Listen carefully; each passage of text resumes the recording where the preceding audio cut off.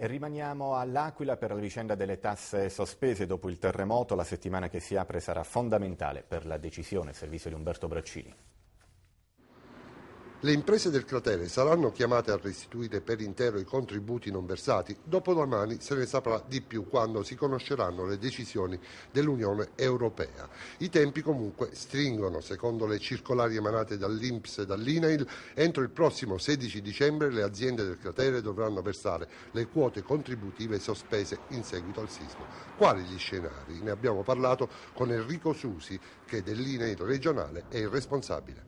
Dottore, parliamo di un no alla proposta di riduzione. Cosa accadrebbe dal 1 gennaio 2013? Potrebbe essere vedersi recapitare delle cartelle esattoriali che lì, sempre tramite il meccanismo Equitalia, che li ingiungono di restituire la somma. Quindi DURC negativo? Esatto, quello che è più grave è che per chi opera sul mercato, per le aziende, il mancato pagamento determinerebbe subito la emissione di un documento unico di regolarità, il cosiddetto DURC negativo, il quale quindi metterebbe in ulteriore difficoltà l'azienda perché non consentirebbe il pagamento da parte degli enti pubblici, la mancata partecipazione a bandi di gara pubblico per la ricostruzione e così via.